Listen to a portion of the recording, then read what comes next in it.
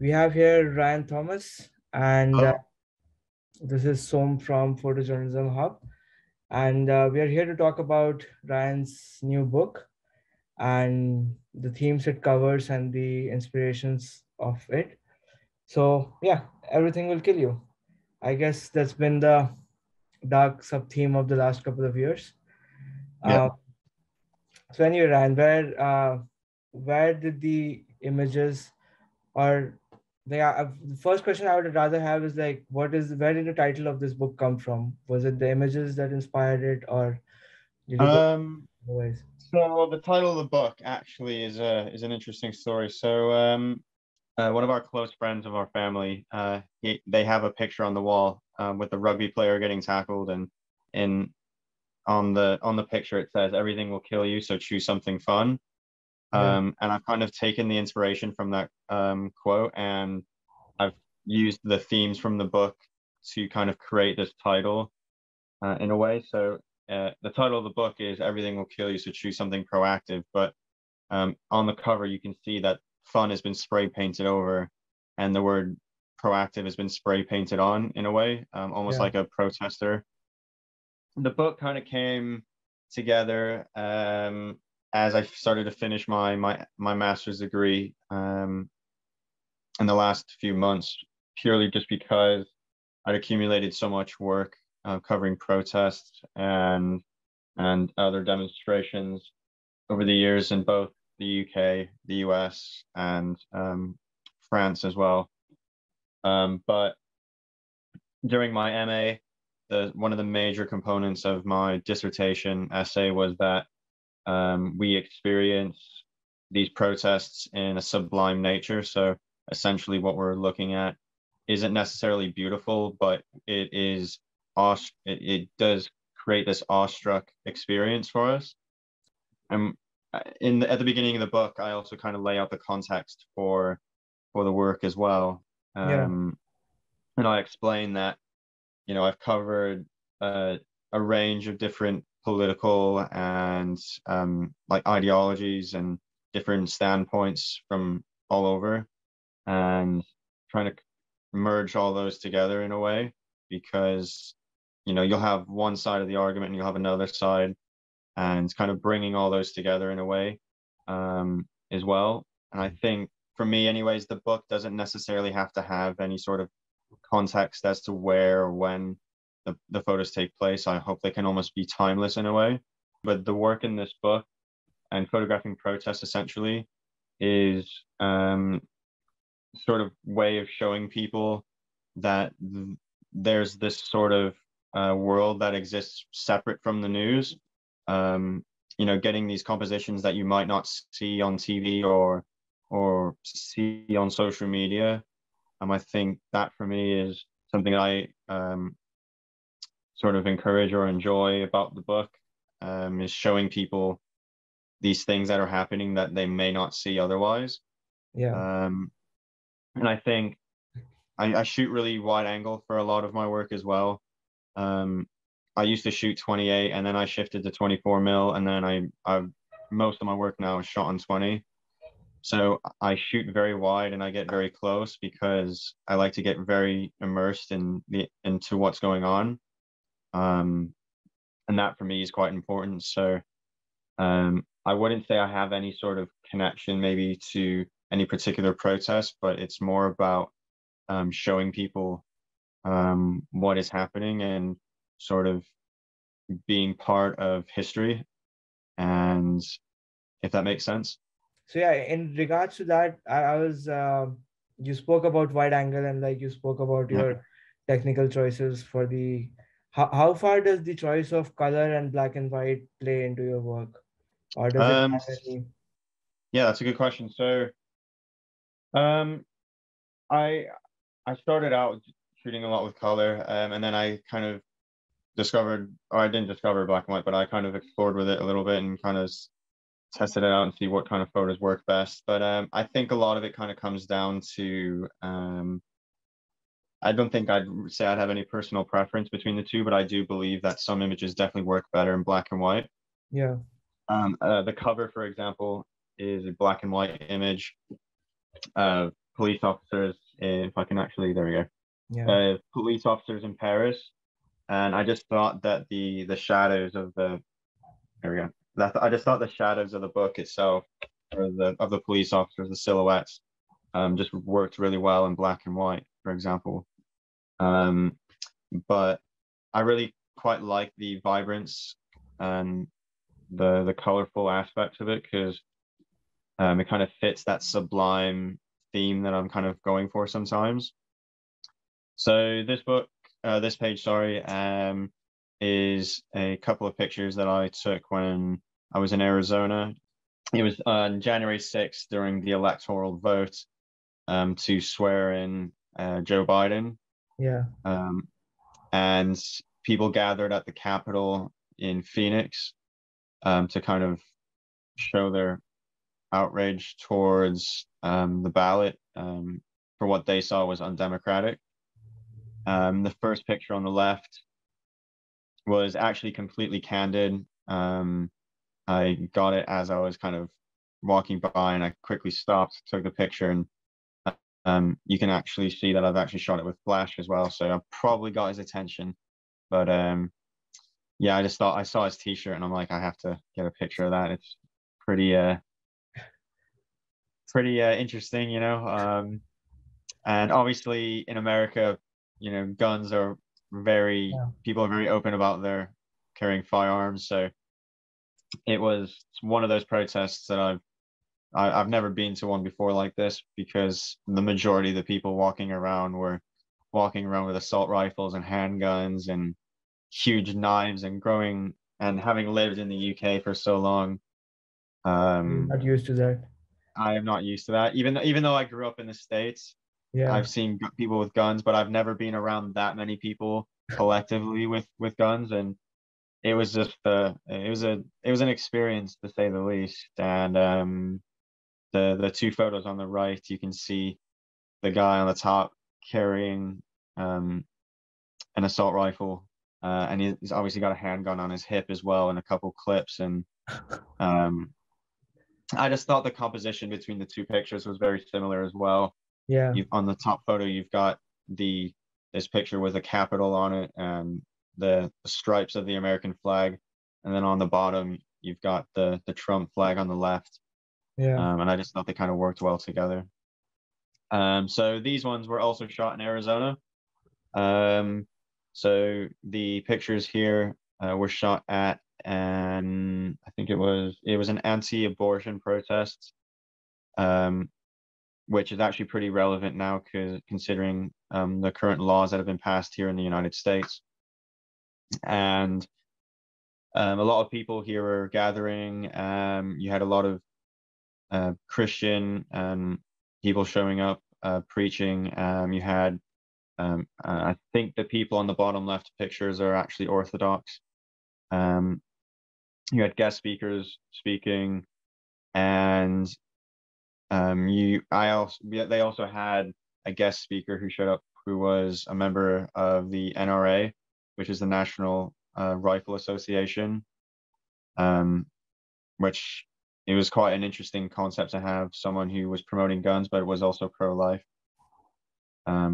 So I think there's a picture of him somewhere in the book as well. So definitely can see that as well. But the three pictures here, anyways, this is one of those times I thought they looked really great in black and white because it was quite a great setting to have it. The top left picture particularly, I thought it was quite an emotional picture because you've got this man praying as he's listening to the speaker, and I just thought it worked really well. And then the photo on the right, you can see this man with a Jesus Christ Wins t-shirt holding his child. Yeah. So the picture here is, it's a full spread. And the reason why I decided to go with the layout of leaving one of the pages blank is because up until this point, the book was very image heavy.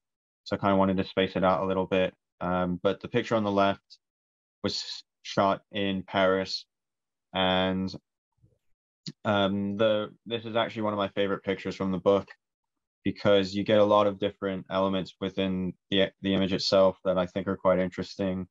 So sort of in the middle, you see the two, or on the right, sorry, you've got these two men throwing stones or tiles at riot police who are just ahead of them, and you've got a couple of journalists on the left running away because tear gas had been thrown and bottles were flying everywhere, and it was just unorganized chaos in a way. And on the sign, you can see ACAB, which stands for All Cops Are Bastards. I just thought that kind of suited the image itself. But the reason for that image, I find, is one of my more favorites out of all the rest, is simply because it kind of fits that sublime sort of theme that I'm going for in a way. And that's another image that I've been told that kind of almost looks like a painting in a way because there's so much going on, but you almost couldn't imagine it at some point. So like I said earlier, I think for me anyways, the book is a way of showing people these things that you may not see on social media or on the news. And so that's kind of what draws me towards these kind of photos. As opposed to, let's say, a photo story or an installation or something like that. Like, what made you choose the a book as a medium? So actually, I actually did an installation. So I did that alongside my book. So Okay. so to finish up my master's degree, we had to do an exhibition, and I decided that I wanted to also do a book to go along with it because I wanted a physical, I wanted something physical to give to people to have of my work, and I wanted to share these images beyond an exhibition.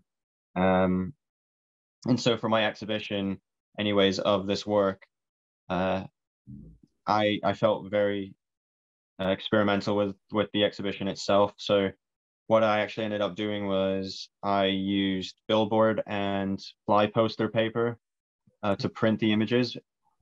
And what you tend to see on the street is posters promoting any sort of protest or demonstration, and using wallpaper paste, they just paste them up in a very cost-effective way.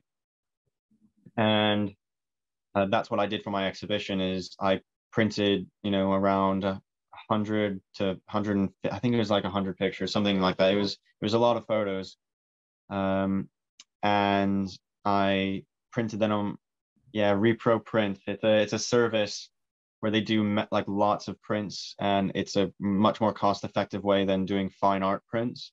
Okay. And I just felt that worked with the images a lot better than if I was to get them printed on really fine art paper. Yeah. And I've got I kind of tile them up to make it kind of look sort of Like not a busy too. street wall. Say again? I thought you were saying like a busy street wall. Like, Yeah, exactly like that. Yeah. Not too straight or formal, but yeah, very, smack it up and yeah, paste it on kind of idea. And it worked very well. I had a lot of great feedback on it, and it felt great to have something to experiment that worked very well. And I've got ambitions to do an installation like that again very soon. But with the what I want to do with the work in the future is I kind of want to distress the images in a way. So some of the pictures have fire, some of them have elements of broken glass. So I kind of want to utilize those aspects of distressing the images if I was to put them on the wall again, yeah, and perhaps maybe rip them up a little bit in certain ways to make them look aesthetically nice, obviously, but in a way it kind of gives them that protesting sort of look in a way. And I've also been in contact with people who I know do graffiti and who do spray painting, because I would like them to do some sort of spray painting on the installation itself as well as if it was a busy street wall.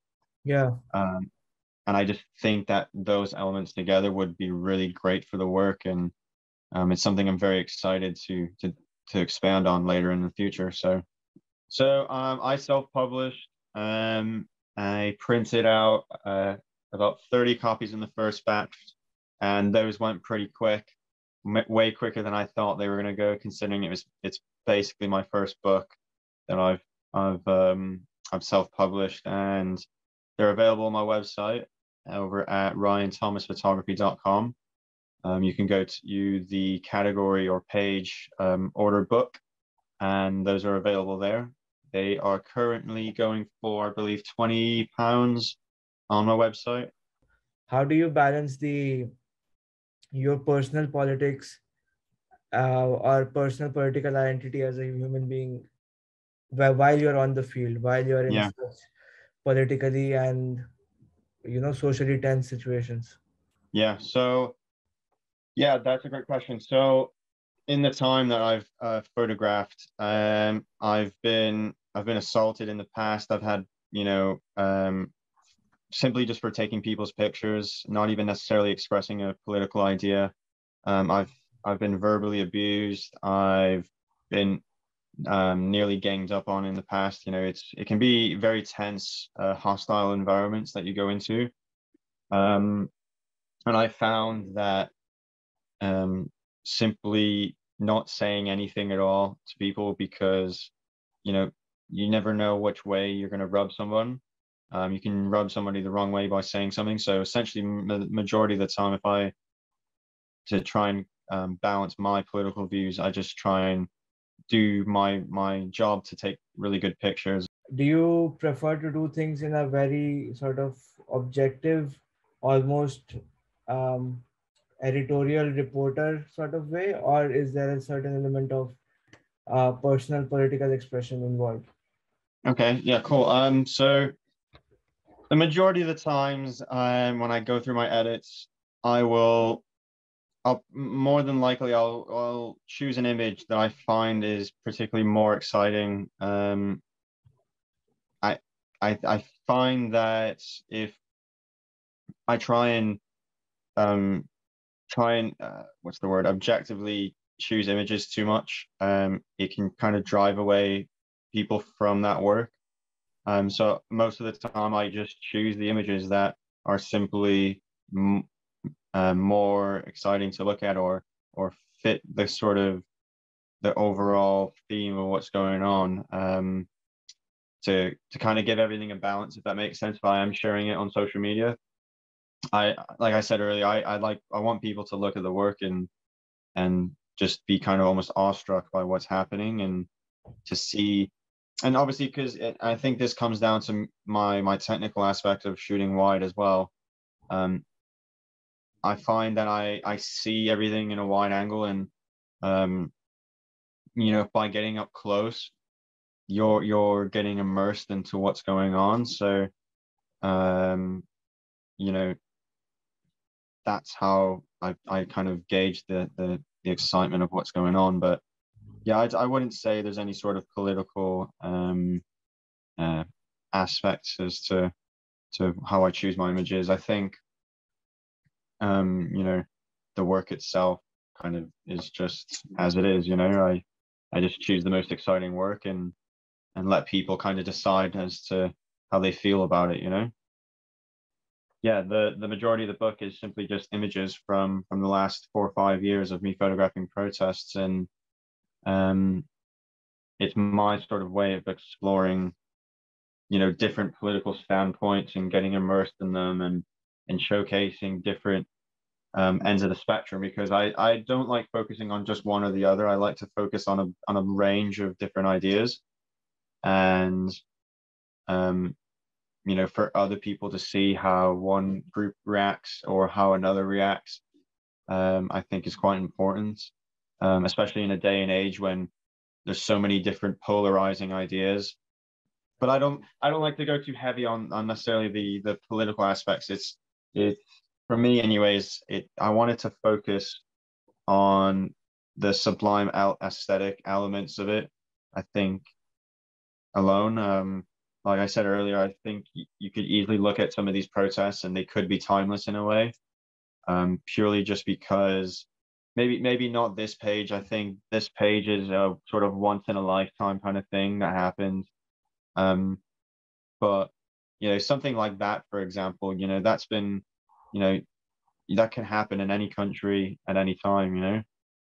So yeah, I mean, it started, you know, the first couple pages, anyways. They start out with my first protest that I went to, and that was a Brexit protest in. I don't think I've sent you that one, but see if I can. Can you see it? Yeah, I see it now. Yeah, so that's the first page, and it was shot at a Brexit. Could you just pull it up Oh, again yeah, for a second? yeah. Yeah, Oh, can I get there? We go. yeah. So those pictures were shot at a Brexit protest back in, I believe, 2018. Um, and I don't know what inspired me to go take pictures at a protest. I think it was one of my close friends who's from London.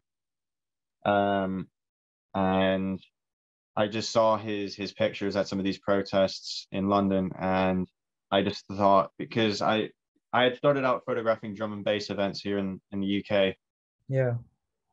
I say here in the UK, I'm in Arizona right now, but I started out taking pictures at drum and bass events in the UK, and it was something about the energy and the emotion of like this emotion that you can capture in this like split second, Yeah. when either the music drops or when you get a group of people who are heavily under the influence. I just think you just get these very like chaotic emotional expressions, and I just was very interested by that from the get-go. um and so I saw one of my friends um pictures of somebody pointing kind of almost like a gun finger at a police officer at this protest in London, Yeah. and I was just blown away by like how like the aesthetic of or the composition of the picture was just, you know, you couldn't make it up, you know. Yeah.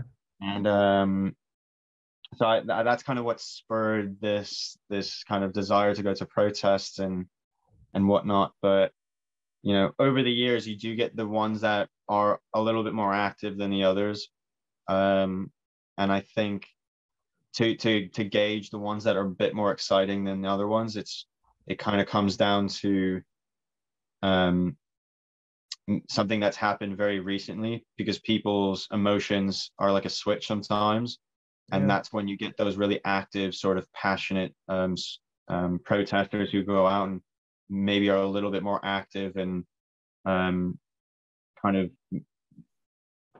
are maybe against the police a little bit more or against the whatever, and they tend to cause a little bit more disruption. Yeah. Um, so those ones are a little bit more spontaneous. So you know, over the years, by the time you keep going to each one, even like the small ones have the potential to be quite different than another. You know, so it's important to go to all of them really for me. So yeah. But I feel like especially through your images and given the diversity of geographies or ideas that Mm. it covers, uh,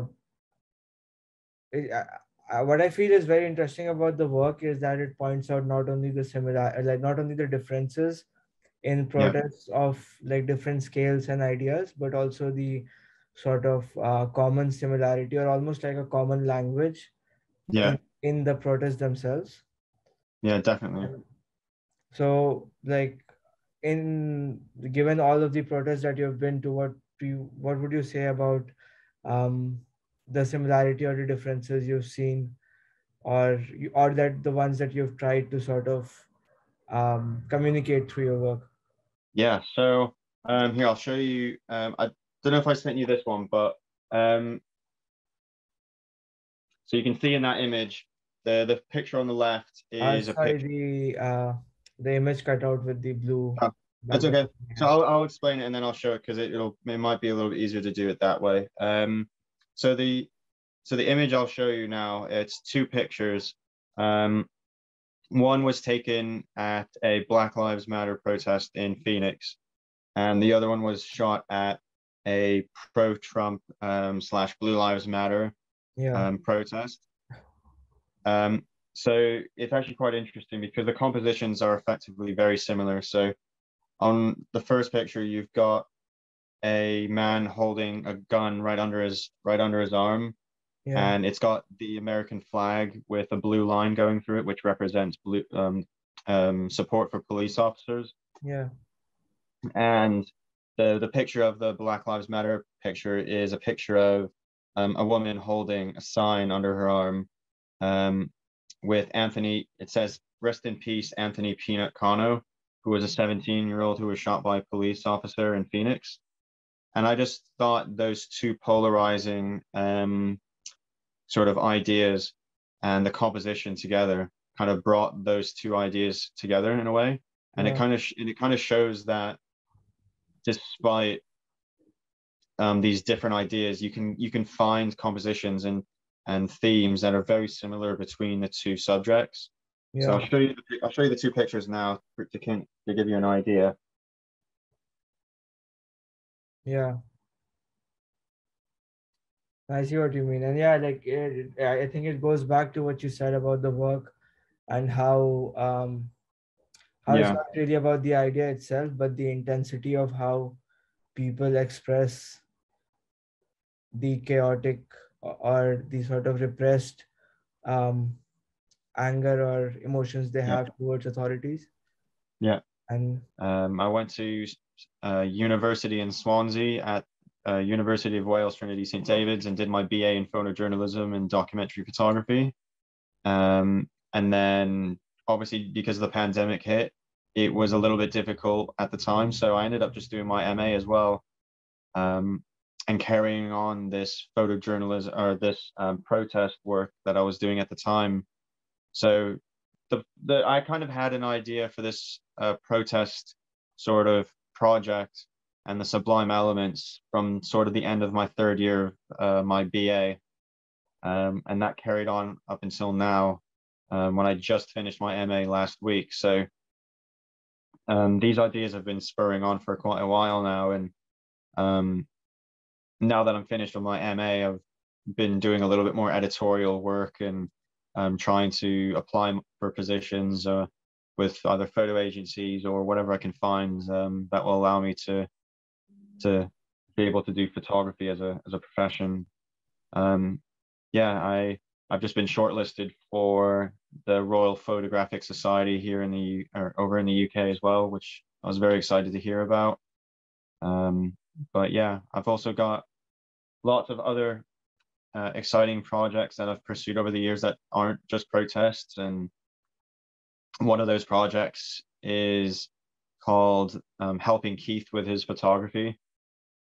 And essentially what it is, it's 2 years ago, 3 years ago now, I answered an advertisement for helping a blind person with Deaf Blind UK to learn photography. And so over the last 3 years, I've been helping Keith, who is both visually and auditory impaired. So he's fully blind, but he can hear, just he hears a little bit. He struggles to hear, but over the last few years, we've been developing a portraiture projects together, of him learning photography and my time with him, which is something that I've been very passionate about over the last few years. And it's a project that I've found a great deal of value in, because not only have I been able to help Keith, but it's given me a great it it makes me realize just how lucky I am to have my sight, because without it, I wouldn't be able to do what I can do as well. So, you know, my passion is photography, and without being able to see, it would make it much more difficult. So, I've really valued my time with Keith and being able to teach him how to develop a project with the medium of photography without sight. So, Well, Ryan, it was a pleasure talking to you. yeah, it was great. And congratulations on your graduation and the book. Thank you. And we're definitely looking forward to hearing a lot more about the work that you do next. Yeah, definitely. Yeah, it's been great. Thank you for having me. It's been a real pleasure to talk about my book and to share it with everybody. And I hope it excites everybody as much as it excites me, because not only is it a great piece of history to have, but aesthetically, I really hope that it just excites people to hopefully inspire other people to get into similar work or to do other things, you know. And so, yeah.